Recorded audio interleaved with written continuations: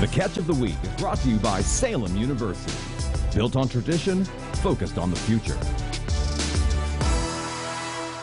Welcome back to the Grog Sports Zone here. Time for the fan favorite Catch of the Week segment. 3 great catches to vote on. Here we go. To Grafton we go. Quarterback Tanner Moats fires. Ball is tipped by a defender, but Great Daniel catch. Board, the concentration and the great grab. Saw this one earlier. Really great. You're right. He had to concentrate to get A lot that of catch concentration right there. I really like that catch a lot. All right, here comes the next one. Coming from a known name, Brody Miller, setting a bomb to Tariq Miller. Great grab in the end zone. We just saw this one not long ago.